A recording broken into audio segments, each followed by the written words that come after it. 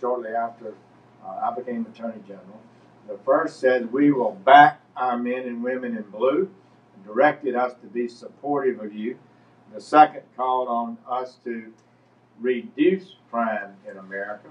We're seeing an increase in crime now after 20, 30 years of decline.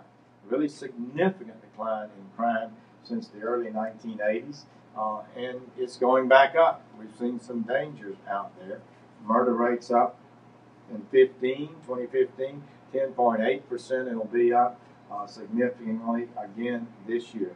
That announcement will come from the FBI Monday on 2016's data.